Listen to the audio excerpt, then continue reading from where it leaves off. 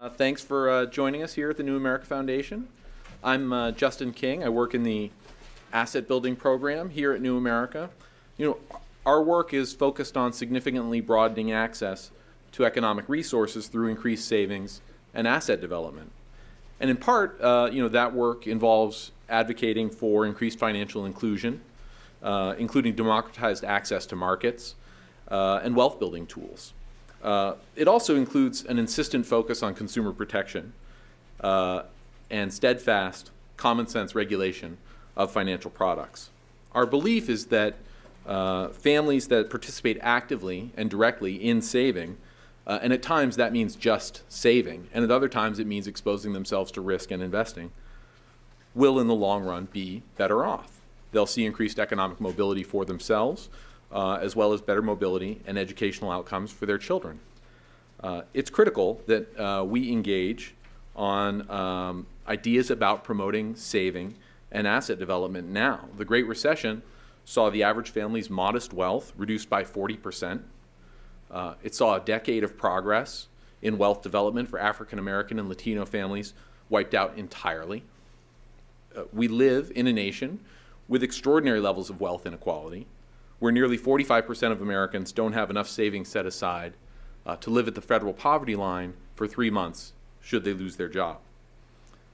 People often ask me, isn't the lack of savings just American culture? The truth of the matter is that culture and policy interact, that the one shapes the other, but it's especially foolish to see the results of policy decisions and to dismiss them as merely culture, particularly when our policy encourages people to take individual action and individual risk and leaves them in a marketplace full of hucksters and predators. I'm very pleased to have here with us today Helaine Olen. Helaine is a journalist and the author of a new book, Pound Foolish, Exposing the Dark Side of the Personal Finance Industry. The book takes a look at the culture of personal finance that has sprung up around our policy choices. It's a culture that says you should be ashamed for getting into financial trouble. You'll be rich as soon as you stop buying lattes, and you aren't well off because you didn't want it badly enough. And Pound Foolish says we've all been sold a bill of goods. The book looks at vast numbers of hardworking, struggling Americans, sees them participating in incomplete and broken systems, and pins their troubles on them for not wanting it bad enough. It's a book that's a little bit angry. It's a book that is a lot of fun, and it's a book that provides a challenge to the status quo. It also, I think, provides some challenges to those of us in the asset building field. It brings home the importance of making sure that our work is sustainable and making sure that our work is scalable, because the people that are on TV aren't paying much of a price for selling bad advice, and it doesn't look like they're going away anytime soon. So I'm going to sit down. We're going to have a conversation with Helaine. And after we sort of cover some of the basics of the book, we're going to have a conversation with all of you in the audience. And so we're very much looking forward to that. We also have a virtual audience that's watching us live online right now. And if anyone out there is interested in participating in the conversation, you can send questions to Helaine through our Twitter feed at AssetsNAF, N-A-F, and using the hashtag #PoundFoolish. Please join me in welcoming Helaine Olen. Sure.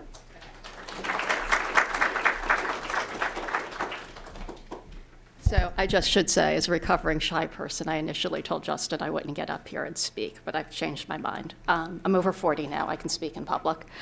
Anyway, I should say I didn't start out to write an angry book, though I know a lot of people think this is an angry book. I started, my backstory is I was the personal finance writer for the LA Times for several years. I wrote a column called Money Makeover, which they tell me was quite popular indeed. Well, the way I got this column is I was a freelance writer in Los Angeles. I had recently moved out there with my husband. And someone called me up one day and said, "Do you know anything about personal finance?" And what I knew about personal finance could be summed up thus: it paid a lot more than other freelance journalism. So being in my, actually I was about 30 at this point, so I can't claim I was in my late 20s. I said, sure, I know personal finance. Truly, I didn't know mutual fund from Mutual of Omaha, okay?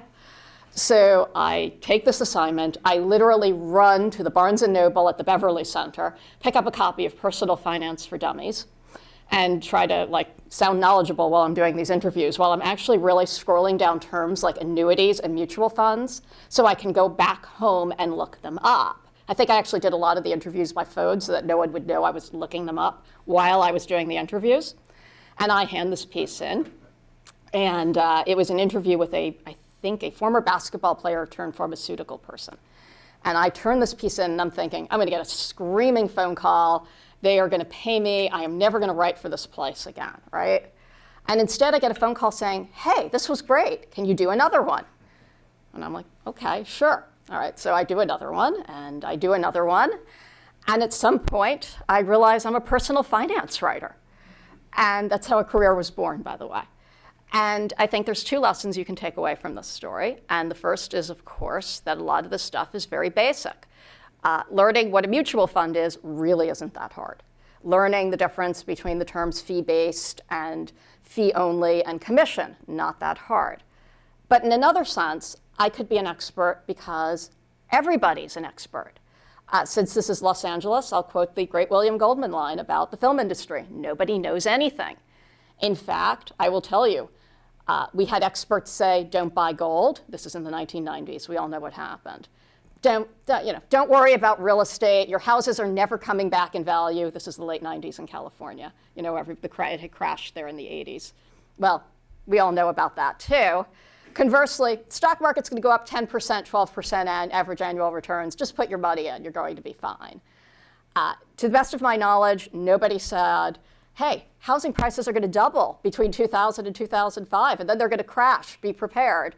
Nobody said the stock market's going to do this great run-up, and then it's going to crash in 2000 and 2008. And most important, as it turned out, nobody knew when anybody was going to get fired, if they were going to lose a job, if they were going to suffer ill health, if they were going to die at 65 or 95, because we can't predict any of this. So my take was as good as anybody else.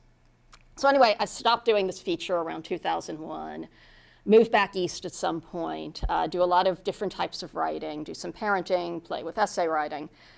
Always in the back of my mind thinking, I really want to write about money makeover one day, because believe it or not, I was actually thinking about a lot of my people over the years and wondering what had ever happened to them. But couldn't quite ever bring myself to just call them up and say, gosh, I've really been wondering if you're okay. Just let me know. So in 2009, I wrote a very short essay finally for Slate's The Big Money, which was then their website about money. Just looking back at my time at Money Makeover, wondering if we had misled people. Had we presented this formula as a sure thing when it was not?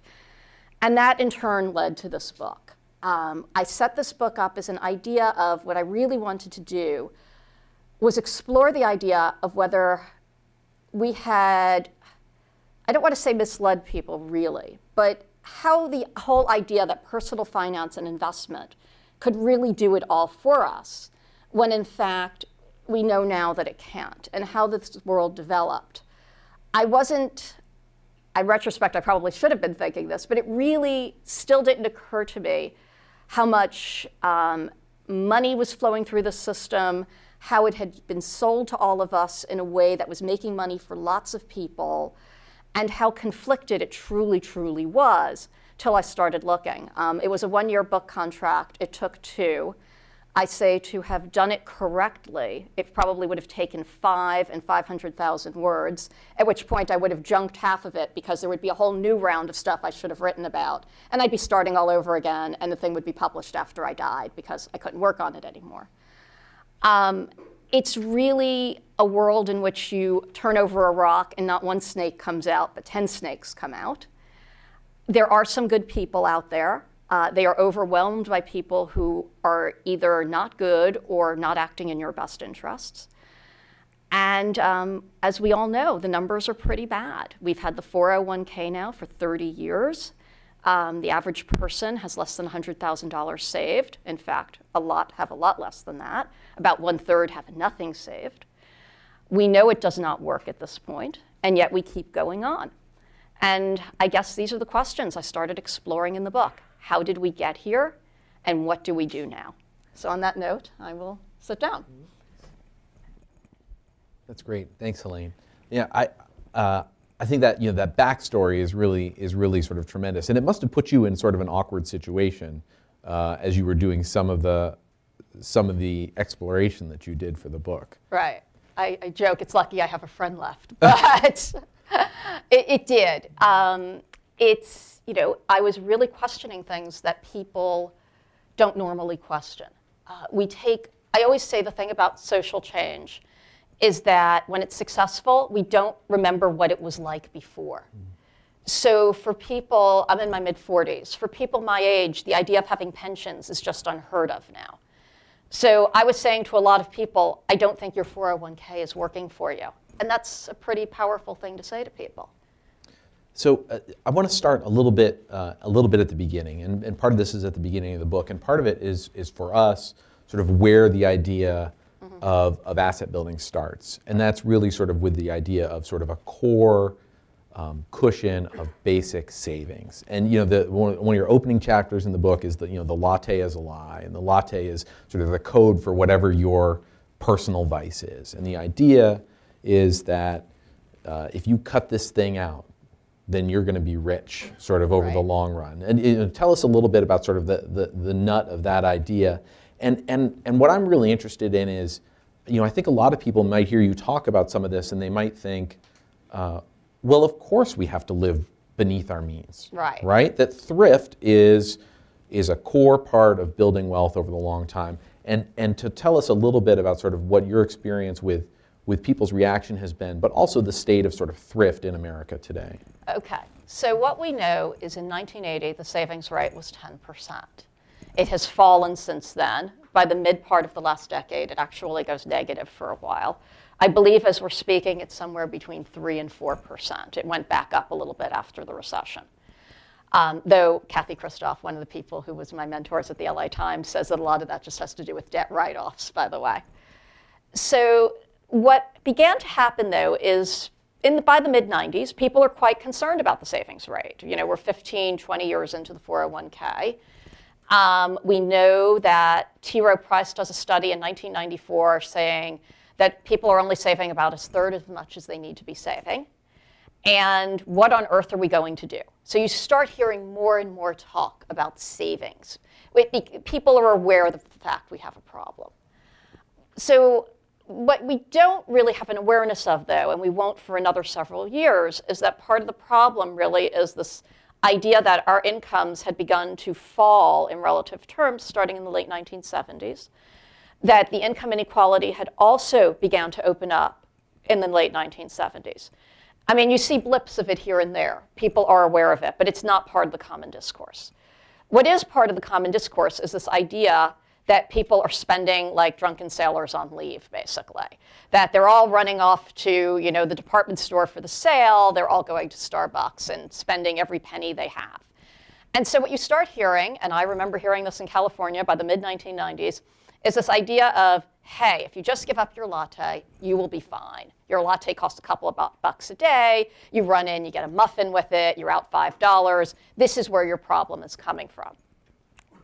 As I always like to say, that's partly because people don't see you spending your money on health, education, and housing, which is really what was going up at rates well beyond that of inflation. People see you spending money on your latte. But the story goes is a money manager in San Francisco named David Bach starts talking about this as well. And he, unlike everybody else who's just sort of saying it, has the wit to put it in a book called Smart Women Finish Rich, which was published in 1999.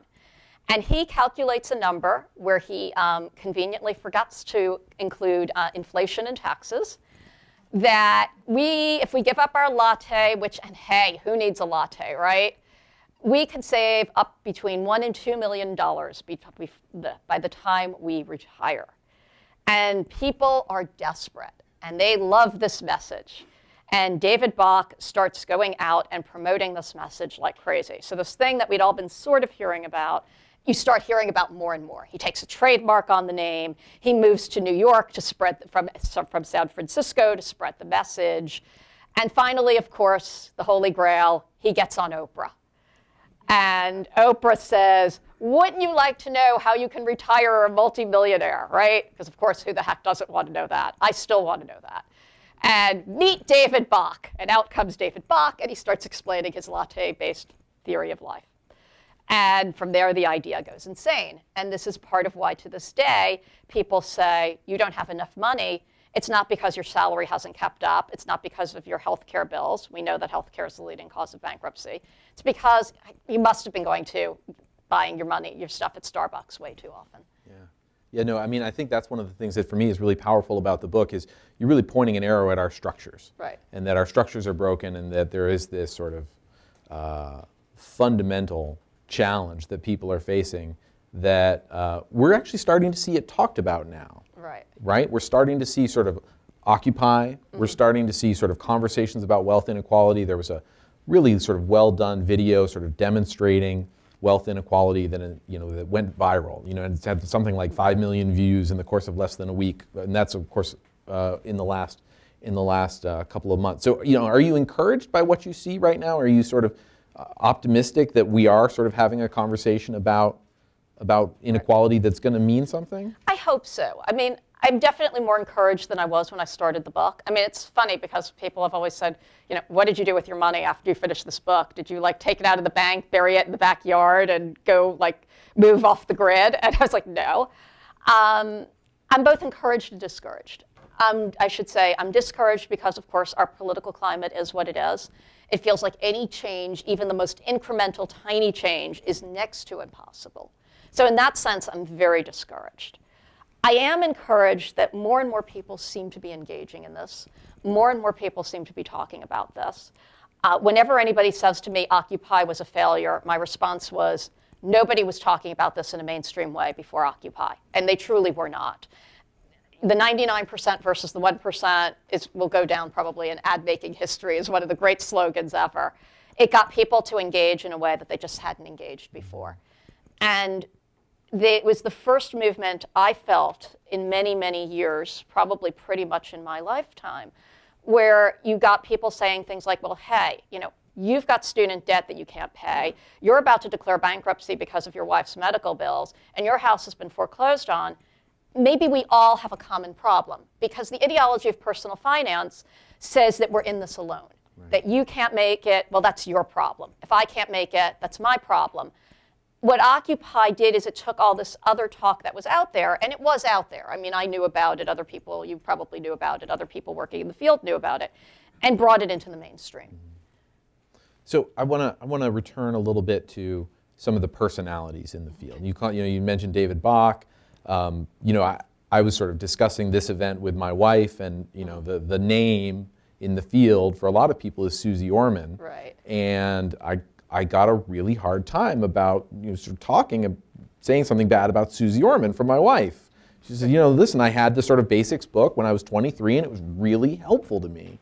And then I decided we should talk about something else. And so there are people out there that I'm sure have been helped by these personalities in this book. Right. That a lot of them come in for a really hard time from you. And I guess one thing, tell us a little bit about generally speaking where some of the big flaws are in these sort of personality-driven these cults of sort of financial personality, and also sort of what the response has been like from people who are followers of the advice that's expended out there. Has it been? You've seen the comment section, I imagine, on some of your articles must be terrific. You should check out my Amazon book reviews. But there's two real issues here. The first is there's massive conflict of interest issues with a lot of these people.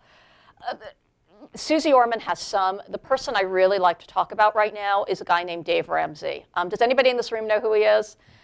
In New York, you mentioned his name. Nobody knows who Dave Ramsey is. So for people watching this elsewhere, let me say Dave Ramsey is a Bible Belt personal finance guru on radio. He's on over 500 stations. I believe he's on in Washington. He's only recently gotten on the air in New York within the last 6 months or so.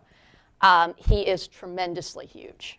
He makes Susie Orman look like, she's down there somewhere. And he is on the radio 5 days a week. And his shtick is, first of all, his backstory is Dave Ramsey was a wheeler dealer in the 1980s, lands in bankruptcy court, comes out and says, nobody should be in debt ever again. And he takes to the radio, and 20 years later, here we are with 500 stations. So first, his take is don't declare bankruptcy, which I find, amazing. But, he found it very hard, so you shouldn't do it. Second, he develops an entire financial network. And when I say a network, I mean he has the Lampo Group, which has Dave Ramsey's ELPs, endorsed local providers. And then he goes on the radio and says things like, and on Twitter, you can still get 12% average annual returns in the market. And anybody in this room think you're getting it?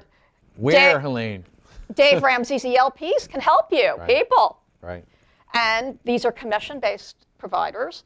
And Dave gets on the radio and says, there's nothing wrong with not paying a commission, but there's nothing wrong with paying a commission, and you should be paying a commission, and don't worry about it. And my endorsed local providers have the heart of a teacher, quote unquote, and you should consider this. I mean, this is essentially a 3-hour commercial on the radio every day, in pretty much every major market there is. So there's that problem.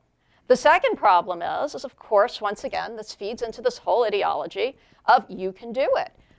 When I started to talk to people who were considered themselves Dave Ramsey, not only followers, but success stories, it was horrifying. I mean, there were people paying down hundreds of thousands of dollars in debt that anybody credible would have said, you need to declare bankruptcy. In one case, I spoke to somebody who came to me truly when I was looking for Dave Ramsey people. And he was several $100,000 in debt. And I said, well, when did the debt start? And he says, oh, I did an ill-timed home renovation. I'm like, oh, OK. So Dave Ramsey. Well, I was a pilot for the airlines, and this was just before 9/11. Now, we all know what happened. A lot of these airlines, including the one this guy worked for, salaries were cut by 40%. And eventually, they declare bankruptcy and toss the pensions into the pension guarantee board, where the pensions get cut massively. So he's got this major problem, right? So he's already in debt. He and his wife then decide to start up a small business to make good on their losses, which, again, this is something that we're told to do. There's a whole other book called The Millionaire Next Door, which advocates for this, OK? And of course, as it turns out, like many of us, this guy is a great pilot, but he's not got the mind of a small businessman. And this business goes belly up. And he and his wife are in even more debt at this point. And I said to him, I said, have you thought about declaring bankruptcy? And he says, well, Dave says not to. And this is what you get for listening to people on the radio. Right. No, it's individualized problems Right. and broadcast advice. And you're right. I mean, we've seen, in the mortgage crisis, the idea, don't take advice from somebody that's selling you products is something that's sort of true across the board. I want to zero in a little bit on retirement. Because you said, 401ks are a failure. They haven't worked. We've had Teresa Ghilarducci on this stage before and highlighted her research. Bloomberg's Josh Barrow had a great line last week. He was talking about sort of the classic idea of the three-legged stool. Right. And the three-legged stool is supposed to, Social Security is supposed to be supplementing private savings. But for most folks, as you said, we have private savings just barely supplementing Social Security. And I want to push you a little bit sort of on the what's next, on the policy side a little bit. Because I think, we're in Washington, D.C. We have, I think, a policy-oriented audience with us here today. And in this column, Josh Barrow, writing from Bloomberg, says, listen, it's time to pull back on on tax-supported savings products that really only benefit wealthy people, and we need to gross up Social Security, because this is the only way that we're going to be able to take care of people sort of in the long run. And I think that's a policy response, right? And it's a choice that one could make, And the other thing that I think we see sort of frequently as people talk about this is, well, the 401k isn't working very well, but if we double down on them a little bit, and if we make them more like pensions used to be, with guaranteed contributions, greater coverage through and greater automatic decision making, then we're going to have a better system than the one we have now. And so I just wonder, sort of, through this process, do you have in the book you don't, and I think I understand why, come out for specific policy solutions to specific problems. But do you have thoughts about which way we really should be going? I think so. I don't think you can read my book and think I'm not a huge fan of Teresa Ghilarducci, by the way. I should just say that straight out. Though I don't quite, being a trained mainstream daily journalist, I had a little trouble saying that flat out. I look at it this way. If the 401k was going to work, we're at close to 35 years now, it would have worked, okay? We know it doesn't work. Everybody who is defending it, many of whom have a financial interest in defending it. The fact is, it doesn't work. People are not saving enough money in them. And they're not saving enough money for a lot of reasons, okay? The survey data shows, and some of this comes out of Scandinavia, that you give people tax incentives, most people are just going to save who are going to save anyway. And as a result, they're just getting tax benefit for doing savings that they otherwise would have done. So we know that. Second, again, we're living in a country where the income stagnation is quite extreme at this point, okay? And the inequality is extreme. You're not going to get tremendous savings from people under those circumstances. There's always going to be something else that seems like a better idea. Susie Orman's very fond of now getting on TV and telling people don't pay for your children's college education. I have 2 children. I would live in poverty before I did not pay for my children's college education. I think a lot of us who have children would agree with that. I think this is not taking into account how humans really think about things. But the most important point is the 401k doesn't work for a lot of reasons. It doesn't work because people don't put enough money in. They can't afford to put enough money in. If they do put money in, they can't afford to fund it at an adequate level and still maintain emergency savings, still save for their children's college education, and still save for the occasional vacation, because do we really want to condemn people to some ghastly life in which they just work and work until, and don't do anything fun until they go. It doesn't work because in our country we have limited social safety nets, which have really been decreasing over the years. And as a result, you can get completely wiped out in a matter of weeks in this country by a bad bout of unemployment, a healthcare crisis, you get sued. I mean, other things can happen to people in this country that just don't seem to happen in other places. And one person I spoke to for the book, who is Kate Michelman, who used to run NARAL, went through a 7-figure retirement plan after one of her daughters was in a horseback riding accident and was an adult and not insured. Again, I think some of these financial gurus would get on television and say, well, you can't bankrupt yourself to pay for your kids' medical expenses. I'm not sure I would have done that. And Kate Michelman certainly did not do that. She said she turned up at the hospital, and they said to her, as they're saying how her daughter is, and by the way, who's responsible for this? And of course, she said, me. Right. And then her husband got ill. And even though they had good long-term care insurance, as she put it to me, it's still $10,000 here and $10,000 there. And pretty soon, 7 figures was no more. Right. There's more that I want to get to. I want to talk about financial education. I want to talk about automation and a couple of other things. But I think this is a good time to bring the audience in. We've got a microphone out here. And so if we have questions, we'll start over here on the right-hand side. And if folks can please remember, we have a web audience. So if you can go ahead and introduce yourselves, and then statements are welcome, but we prefer a question mark at the end of the collection of words. We'll start right over here about halfway back on the right.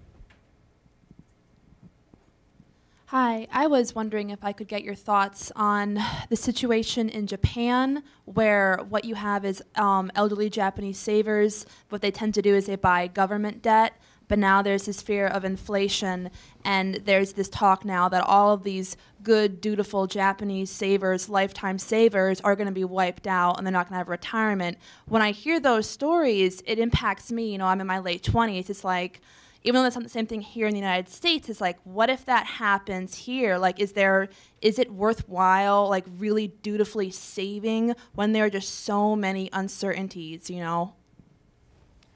I can't address the Japanese situation specifically because I would not say I'm an expert at this at all.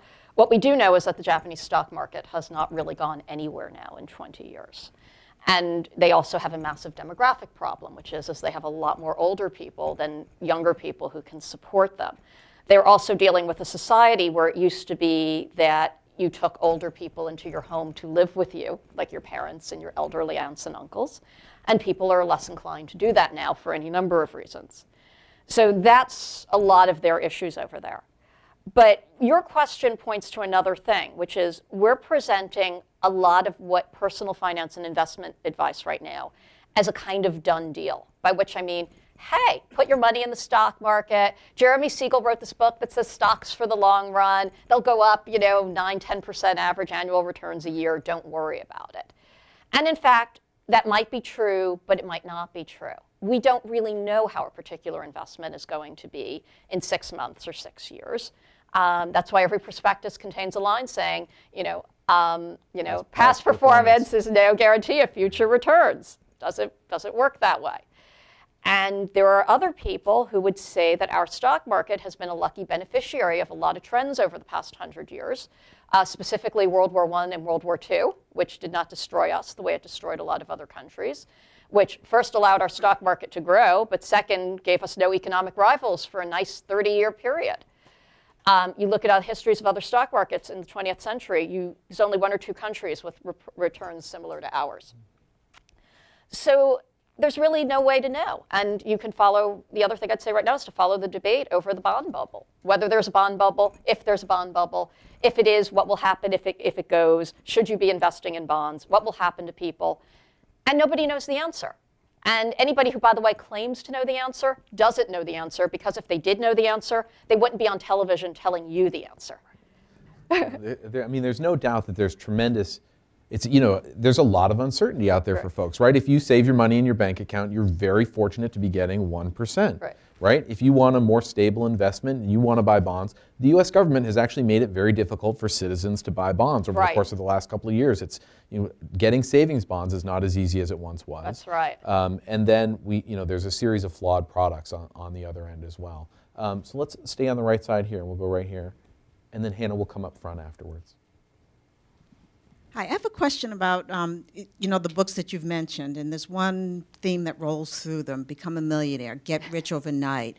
And, our culture has moved toward one where the people the images that people receive, you have to drink Cristal, and you have to, so being wealthy, and I think back to my mother's generation. My mother, she's older, she's a Depression baby, but, it wasn't a point of getting rich. And when you put that expectation out there of getting rich, so all of these personal finance people are telling you, rich dad, poor dad, rich, wealth, whatever. But what do you think about, how can you combat that? Because to the lady's comment here, you can save and have a very reasonable lifestyle, but you won't be rich. Right. So how do you address that in the book, and what are your thoughts on this whole culture of, if you're not rich, you're not anything? I address it a little bit in the book, and I can talk more about it. In the book, I point out that we've had this sort of false idea of what we're spending our money on. When one of the reasons there's so much stuff floating around, for lack of a better word, is because stuff became cheaper. We began manufacturing in China. The cost of clothing fell, with the result that to this day, even though we probably own a lot more clothes than we did in 1975, we're still spending a lot less on them. So some of it is that. What I didn't talk as much about in the book, which I would have liked to, but my editors limited me to 85,000 words, so at a certain point we had to say enough, is how this whole culture grew up. And I've had a lot of talks with people about this. My dad is a market researcher, and he remembers the days before television. And if you would ask him, he feels that one of the changes was just getting all the stuff in the house. The way he puts it to me is, he says, I remember when skiing was something you saw rich people do in a movie for 5 seconds in the matinee in 1950. And then suddenly it was in your house. And it seemed like something everybody else was doing. So I don't know how you go back from that, is the answer. Because the answer that has come up from a lot of these people, and I would certainly put Susie Orman and Dave Ramsey in this camp, is that you should just accept your status, sacrifice, and not spend money. As I say, a lot of this stuff starts sounding like some weird mix of a Victorian morality tract with an Ayn Rand self-determination view of life. Well, if you can make it, you can make it big. As for the rest of you, just take the sackcloth and learn to be grateful. And that becomes a real, real problem. But the third thing I would say is there's a reason a lot of these books that promote being a millionaire exist, and it's because it's something a lot of us want to know. And we think there's a secret out there. And that I do blame the personal finance and investment industry for, because that's how they market. They market that they've got a secret and they're going to share it with you. Now, nobody wants to know the secret of how to live a reasonable little life and to not worry about things. That's just not going to make for a bestseller. Or there are people who want to know that, but it's not enough to really make it big. You want to make it big, you're doing The Millionaire Next Door, Rich Dad, Poor Dad, and other secrets as to how to be a multimillionaire, because that's what people really want to know. And the more money you dedicate towards obtaining those products that are going to tell you that, the less money you have off for other things. Yeah. And the one other thing I would say is, Robert Kiyosaki is the Rich Dad, Poor Dad guy. And the thing that to me resonated about his message, in the past couple of years at least, is a lot of people are starting to give you this version of sacrifice, this tough love like Dave Ramsey does. And Kiyosaki's getting at one truth that a lot of these other people are forgetting, which is we do want to be rich and we do want to have our lattes. So as I say, Dave Bach is telling you to give up your lattes. Robert Kiyosaki is telling you, not only don't you have to give up your lattes, you can buy the ground underneath where the latte stand is located, and then you can drink as many lattes as you want. It's a compelling message. Go right here. Is there any personal finance advisor that you do respect? And one person in the Washington, D.C. area, Rick Edelman, seems to be well regarded. And I just wondered if you had heard about him and who do you recommend? Who I always recommend are, I will say, the two people who have columns that taught me everything I needed to know at the LA Times after I talked my way into this gig that I shouldn't have had, were Liz Weston, who writes now for MSN, and Kathy Christoff, who could honestly be a little right-wing for my taste sometimes, but is still a good friend, writes for Kiplinger's. And they're both terrific, and you should read them. I also read Ron Lieber at the New York Times, Jason Zweig, at the Wall Street Journal religiously. I also just think generally Reuters and Bloomberg are doing fantastic coverage. Mm-hmm. And these are all places you should check out. I should also say I'm starting to write for the British Guardian, which has an American edition. They're going to have a lot of very decent stuff too, because trust me, if they don't, I won't be there. But Rick Edelman gives decent advice. My one concern with Rick, and I openly say this, is I wish he wasn't charging people 2% fee management, which strikes me as a little high. But he is a huge promoter of index funds, which I believe in as well. So, one of the things I wanted to ask you a little bit about is, so I spend a fair amount of my time. I see some colleagues in the audience that I know do as well, up on Capitol Hill, talking about issues about savings, talking about sort of problems with products that are in the marketplace and problems with our systems and structures. And one of the most common responses that I get, and at the risk of speaking for some of my colleagues, I'd wager that they get as well, is that, well, listen, the answer is that people just don't understand these products. And if they knew, if they were taught the right way to sort of engage with them, then they would make better decisions. And truth be told, like, everybody's in the financial literacy space in one way or another, right? There's mymoney.gov from the federal government. There's Jumpstart. There's a bill in front of the Florida legislature right now to take personal financial education and make it a graduation requirement. And I think the default thing that a lot of people sort of out there generally think when they hear about that sort of stuff is, good. People should know. They should be taught the basics, and they should be taught. And yes, if they do receive appropriate information, then they'll be able to do better. Especially if they receive appropriate information as kids, they'll do better as adults. And your take on this does not line up with that. No. And I should say, financial literacy broke my heart. In the proposal that became this book, I actually included it as a solve. And I wrote one sentence saying, but intriguingly, as all this personal finance information and investment advice flowed over us over the past 20 years, the needle on financial literacy did not move at all. It stayed very low. How could this be? So I start to look to answer this one sentence in my proposal, and I have a chapter in the book now on it. Coming out against financial literacy is like coming out against apple pie. You think, how could this be wrong? In fact, financial literacy is a really fancy way of saying, Why should we give people proper legislative and government protection when we should just teach them how to get around gotcha products offered up by the financial services industry?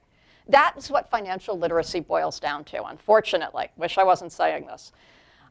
What we find, and in some ways it can make sense, right? The idea that's being promoted right now is kids aren't learning financial skills from their parents, so they need to take a class at school, and then 20 years later, they will understand that when the salesman is telling them something, or they're getting, they're being shown a mortgage that seems to have 100 pages, small print, with a lot of gotcha clauses, and the broker is saying it has one thing in there when in fact it doesn't have that, you'll take a class in financial literacy and you'll be able to know your way around this. This makes no sense. As I like to say to people, talk to me about what you learned in high school.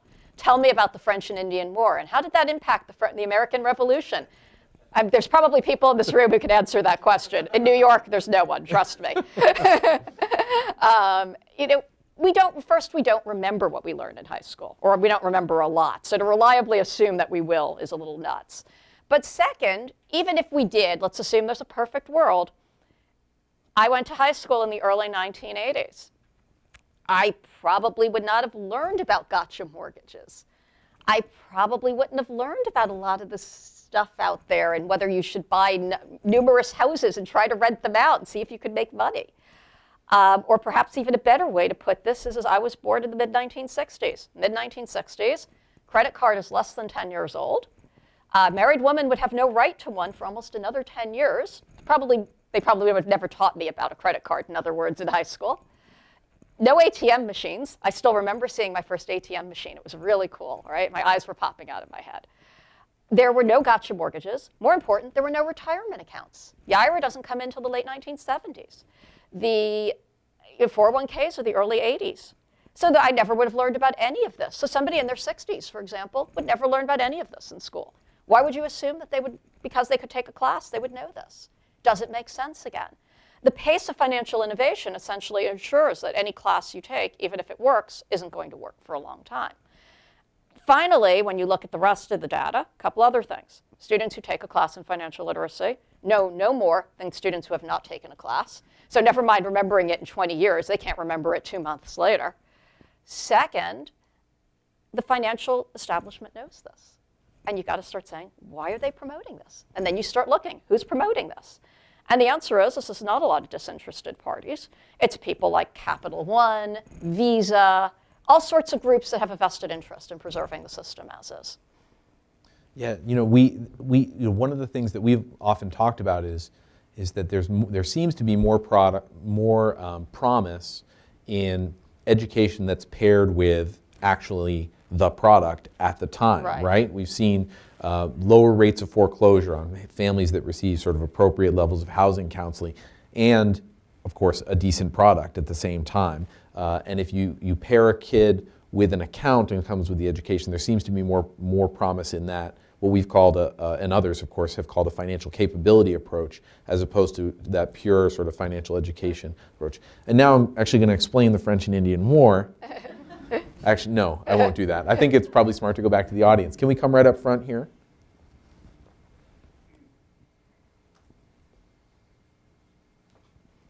Robert Schroeder with International Investor. Quick comment, first of all, the lady with the question about Japan. Our calculations show us that the average Japanese household has about $220,000 in savings. All of them avoid the stock market because they know the perils within. So there are different ways to achieve your financial goals without all the risk, and that's my question.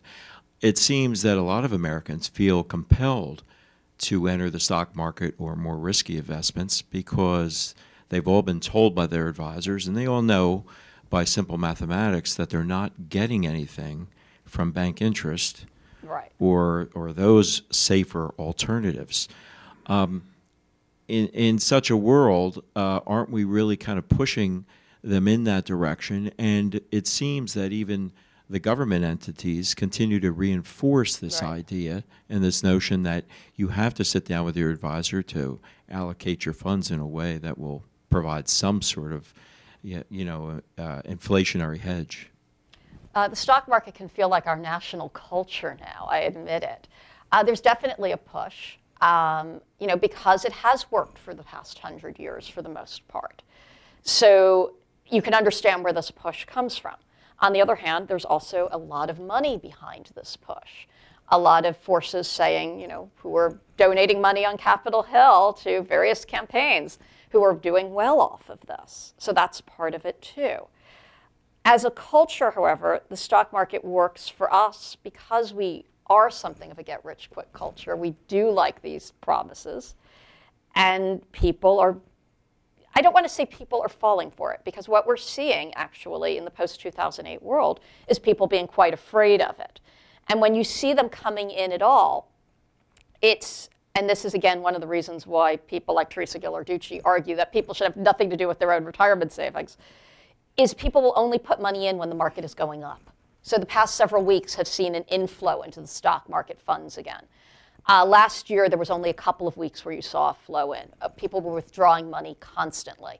Certainly, when you should have been putting money in 2009, nobody was putting money in. I know like 2 people personally who put money in. I wish I was one of them. I wasn't. The fact is we're not going to behave like rational actors. There seems to be this whole idea out there that we can teach people how to invest properly.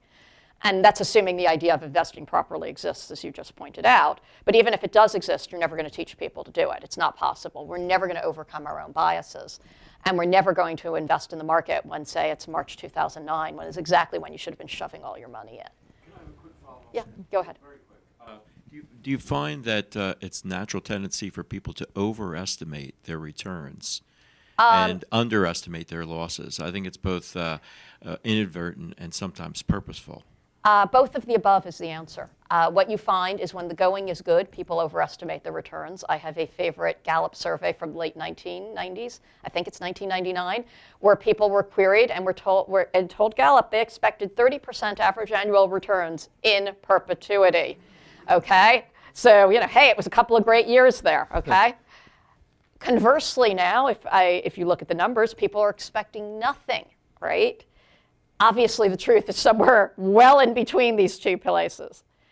What we seem to do is, I think financial behaviorists would call this the recency effect. What just happened in the past, and I mean the past is in 2 weeks ago, is what we expect to be in the future. So the market's up, we expect the market to go up. The market's down, we expect the market to go down.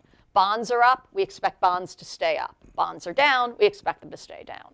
And as a result, we're not very good at forecasting where our money is going to be. I would argue the issue with retirement savings is less that than the fact, again, that people couldn't afford to put the money away. And second, another thing we all do is we try not to think about things that are unpleasant. Let's give me your take on automation a little bit. One of the big concerns of sort of the crash and people being sort of heavily into the market is what happens when you're 63 or 62 or 64 and a half and you're heavily exposed and the market goes down. That's the worst case scenario for people who have something. Not having anything is obviously worse than that, and there's a lot of people that are out there who have that financial experience. But more and more there's been a push for funds and for individuals to adopt life cycle funds where you sort of reduce your exposure all the time. And this is an example of automation is supposed to take care of this problem. And there's been a lot of work that we've advocated for automating people's entry into the market and automating their sort of amount of savings and sort of setting appropriate defaults for people so that we know people are going to make bad decisions. And if we set them up to a low hurdle path for, generally speaking, good decisions, that we're going to see sort of better outcomes in the long run. Is there a lot of promise there, or are we selling ourselves short? There's both promise and we're selling ourselves short, and we're selling ourselves very short. Automation sounds like a great idea, and in a perfect world, it will work. We live in the United States. We do not live in anything resembling a perfect world, okay? There's a lot of problems with automation as of right now, and I'm going to try to be very brief and go through some of them. First, right now, the default rates in are very low. The reasons the default rates in are very low is because they're roughly usually 3% or so. is because if they were any higher, no one would put their money in because people can't really afford to save lots more money. Second problem we have right now is we have a massive 401k, what they call a leakage problem. And this is not a commercial for certain products on TV. This is a problem of people taking their money out. And the reason they're taking their money out is because they need it.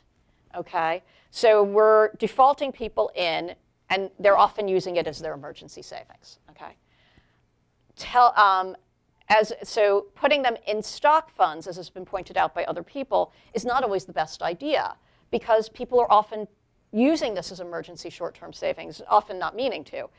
But the result is they're pulling money out of funds where they should be invested for 20, 30, 40 years. So that's not a good outcome. If you just tell people they're going to automate and you can't take it out, unless you make this mandatory for everybody, which I don't think there's any movement to do in this country, though people like Teresa Ghilarducci are strongly arguing for it, it's not, people are going to opt out more. And the reason they're going to opt out more is because they need that money. And they need that money because first, again, most of us don't have emergency savings. Second of all, we have other needs. And third, because you start falling into, if you remember Elizabeth Warren's take in the two-income trap, where people sent their wives to work, and then pretty soon the people who had wives working were able to buy more expensive homes in the better school districts, and then more people sent their wives to work, you're going to get into the same problem. People are still, if not everybody's saving their money, some people are going to be living better than others, and people are going to stop saving, making it automatic. That's common sense. The last issue is the idea of these target and life cycle date funds themselves. They are, in theory, a good idea, and if it works, I'm all for it. First, it's a very broad term. Everybody seems to have a slightly different definition of what an appropriate long-term investment is. People don't seem to realize this. I mean, and I should stress here, the ignorance of the average investor should never, ever be underestimated. It's not possible to do this. So that's going on. Surveys have shown repeatedly that the majority of investors see target date funds not as a target, but as a guarantee. And you can guess at reasons for this. It probably includes everything from advertising that made it sound that way, I don't think deliberately, to the fact, again, that people are just fantastically unknowledgeable about these things. But third, for every target date fund that's run quite well, there are other mutual funds who have discovered that this is really a great way to ratchet up the fees. And for people who don't know, mutual funds come with fees attached to them. Now, people who are being opted into these life cycle funds are often the most ignorant of investors. They're not people who are looking. So they're actually quite an easy group to go after in a way. So you see life cycle funds and target date funds that are run with incredibly reasonable 20 basis points. And then you see life cycle funds that are run with 168 basis points. And nobody seems to know the difference who are investing in them. And often they don't have a choice if they do, because it's through their 401k. And we all know 401ks are a pretty limited menu for the most part. So there's a lot of issues there. And it's why I think in the end, if you're going to go that route, you need a much greater solve, like something Teresa is talking about. Move back to the audience here. More questions? We'll start on the left and then come to the right. Joe. Joe Valenti, Center for American Progress. Okay. You've spoken a lot about savings, and on the debt side, you've spoken about bankruptcy. What about credit more broadly? If we look at access to student loans, access to mortgages, credit cards, as you had mentioned, it's a very different world from 30 or 40 years ago. How does that play into this environment? It's playing a greater and greater role. And one of my regrets in the book is that I did not discuss student loans anywhere near enough, I should say. I think I mentioned them as part of the debt crisis, but I didn't really go into what is going on there. Student loans have really become a way in which costs can be, I really believe this, costs for colleges have gone up at rates well beyond that of inflation now. And there's no question in my mind that this is a very hard thing to prove, that the loan industry is in part responsible for this. Because what people are doing is essentially turning to temporary third-party payers so that they can pay these bills, because we're telling them if you don't go to college, you're never going to have a decent job, you're never going to earn a decent income, and of course everybody's going to go to college. And I believe people should go to college, by the way. That's not an argument for not going. But what has changed, and changed dramatically, as we all know, is that over the years, it became harder and harder to get rid of these debts in bankruptcy court, till finally in 2005, in the bankruptcy reform legislation, you could no longer get rid of private student loan debt in college, from college loans. And this is where the real trouble really begins, because those are the loans that have the highest interest rates, that are next to impossible to renegotiate, that are really with the most gotcha terms. And surprise, surprise, what happens? The loan debt ratio starts to go up dramatically. And we now have a situation where we have people in their 20s who are still in a very fraught economic environment, are having a very hard time getting jobs, or if they do get jobs, they're not anywhere near the levels they were 10, 12 years ago in terms of payment. And they're stuck paying these massive bills. And you can't renegotiate them because nobody's going to renegotiate with you. Why would you renegotiate if you're the bank, right? These kids can't declare bankruptcy. Where's the incentive for you? So it's becoming this huge drag on the economy, I believe. There are people who believe it as a drag on the housing market.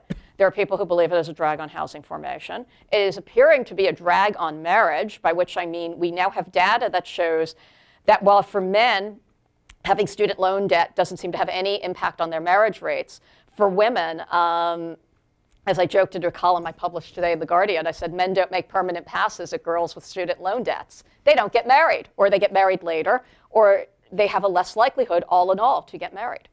And that's becoming a real issue. I find it hard to believe that women who just have student loan debts are in some group that just doesn't feel like getting married. Right here, we'll go these 1, 2 from the front. My name is Bruce Murray. I'm a retired federal employee from the U.S. Department of Education. I used to do student loan statistics, by the way. Actually, my question, though, is about long-term care insurance. That seems to be rather universally recommended. I had an experience with it with my mother, who lived to be 98 and was senile for 17 or 18 years, and she kind of went through her long-term care. It helped a little, but in the long run, not a whole lot. Do you feel that that is truly a good thing for a person? Well, I'm getting pretty old myself now to think about having it again, but I didn't bother to get it when I was in my late 50s or early 60s.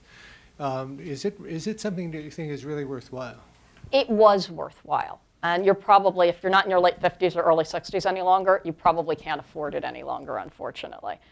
The problem is, and we really won't know this now for several more years, is that the terms of the long-term care insurance are now changing, because the actuarial tables from these great things that helped your mother, for instance, turned out to lose the insurance companies a heck of a lot of money. They weren't counting on people living as long. They weren't counting on them living as sick. So now you're starting to see stuff being sold without the same inflation protectors, without the same guaranteed structure in terms of what you'll be paying. So you're starting to hear stories of people whose long-term health care insurance bill has suddenly doubled on them, making it unaffordable after years of paying the bill. They are covering less. They are also charging women a heck of a lot more than they're charging men, because women live both longer and sicker. So while I wouldn't necessarily say don't buy it, I wouldn't run out there. I'm not in the crowd of people who says you must have this either. The other issue is, of course, it depends, and this is why I hate blanket answers. It depends on how much money you have. If you've got $10 million, you probably don't need long-term health care insurance. If you have less than $100,000, same issue. You probably don't need it. The government will probably step in and cover. You probably don't even have enough money to pay the premium anyway. It's everybody in between that it starts becoming a sort of guessing game for, and you can play with various tables and go to various financial planners who will give you different answers on this. And of course, the real challenge is that there's a guessing game involved in what your Social Security is going to look like, what your 401k is going to look like, what your IRA is going to look like, what your long-term care insurance is going to look like, what your HSA is going to look like, what your 529 is going to look. It's a very, very complicated world across a variety of things. And we have to sort of ask whether that increasing diversification and shifting risk for all of these different things onto individuals, where that's going to get us in the long run, and whether it's going to be any better or worse than today. I want to take a couple more questions, and then we're going to sort of move towards wrapping up. Can I see one last show of hands? We'll go 1, 2, 3. We'll take those 3 questions, Hannah, and then we'll hold a response until we've heard all 3 of the questions. I'm Monique Cohen. I'm interested, when you talked about financial education, your conversation, your critique, was primarily about school-based financial education. And I would totally agree with you about that. But what about financial education at more important moments in people's lives, when they're making transitions, when they're acquiring a house, when they're getting their first job? They're exposed to, in the world I live in, mobile money. Mm-hmm. There seems to me a role for financial education, but probably not in the way that we think of classroom training. That's great. And then we'll ask, we'll hand the mic over there. Thank you so much. Hi, Lara Hines with the Women's Institute for Secure Retirement. And one of the challenges that I feel like we're always facing in trying to get out there and provide a lot of education on these issues, help individuals, especially women, sort of feel like they can take some control over their financial futures, is that we are bombarded in the media everywhere with information that people don't know what they're doing, the systems aren't working, financial industry is corrupt, all these sorts of messages, Social Security is going away, and in the face of that, you know, it's like, well, why bother? I'm just going to throw my hands up, I don't know what to do. And so my question for you is until we can get some of these bigger fixes that may help, what should we be telling people on an individual daily basis who have to work within these systems that aren't going to change anytime soon? That's great. And we have one more question in the back.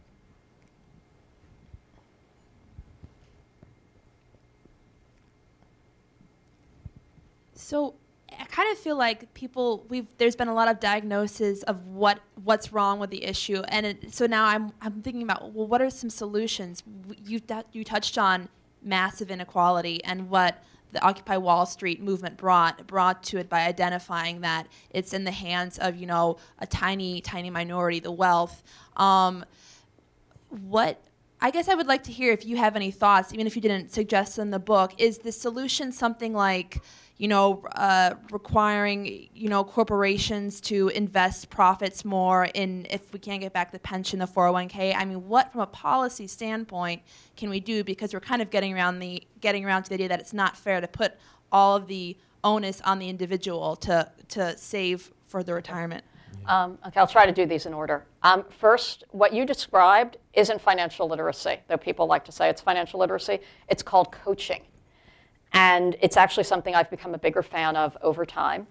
The trick is to make sure people have access to coaches. This is how we actually met, was talking about this together online. Have access to coaches, and that these coaches are non-conflicted. I will tell you, I use a coach myself now. It is wonderful, however, it is not, at this point in time, very cost efficient. And going to a coach privately, you know, can cost you a couple of $100s an hour. I don't necessarily think that's a huge burden given what you're going to be paying out otherwise, but for a lot of people it is. But there's a lot of promise in that area, but it is often confused with financial literacy. The problem, of course, is that it doesn't solve the problem you just articulated, which is that there's a ton of barrage coming at you constantly. You're going to go to a coach for a very specific thing. The chances are you're still going to be barraged with all of this stuff. And to me, there is no solve for teaching people how to withstand this barrage. It's why I walked away from financial literacy saying we need laws. There's no way. You're never going to beat the financial services sector at their game. I'm not, you're not, no one is not, okay?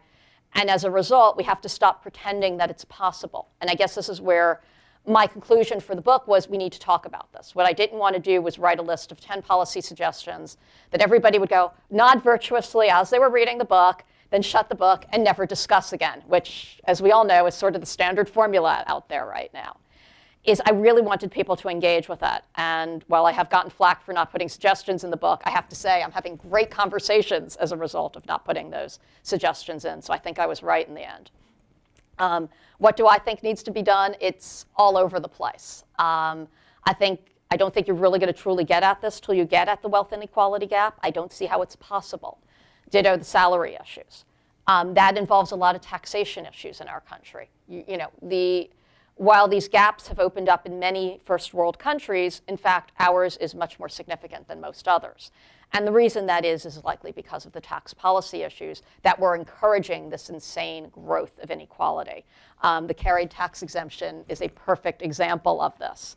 I live in New York, so that one really hits me at home. I am not paying 15% on anything. But somehow, if you're running a hedge fund, you are. That's a problem. Getting people to engage, though, and really, one of the things the individual culture of personal finance and our individual culture in general has done is it's made us all feel like personal failures. And it has, for a large extent, stopped a lot of social engagement, I believe. And that we have stopped seeing ourselves as a group and we see ourselves as individuals. So if we fail, it's individual, to bring this back to some of the Occupy stuff. So the only way you're going to get change is by demanding change. I mean, I know that sounds kind of simple, but we haven't done it for a very long time. We have simply accepted it. We've privately groused about it. But most of us are way too embarrassed to say anything about it. You know, the average person hears the word retirement and they're a screaming mass of panic, but it doesn't occur to them that everybody in this room's got the same problem. So until we reach that point and we're willing to start taking action and talking to Congress and writing to Congress, and God alone, there's maybe, I don't know, a mass of people in their 50s who don't have enough money in their 401ks, let's talk to them. You're not going to get anywhere, because as long as we present this as an individual solution, I might be able to save 2 people in this room, but I'm not going to be able to save everybody else. That's great. That's actually, that's the question I wanted to end on, is what do we do about it? And I think, you know, you've pointed out a great starting place. Like, people need to have more open, more honest conversations. Mm-hmm. It's easier to get people to talk about just about anything than it is to get them to actually talk about their personal financial lives. And I'm also really glad you brought up coaching, because I think that's something where we see there's a lot of promise as well. And we're starting to see municipal efforts to provide this service to people. We're starting to see some interesting nonprofit and state level efforts to provide those kind of services to target populations. And you're right, it's not particularly cost effective yet, but we're seeing some really interesting progress being made there. And that's something that I hope that we'll be highlighting here at New America later this year. Thank you, audience, very much. If you can join me in thanking Helaine Olen for being here with us today. We look forward to seeing you again soon. Thank you very much.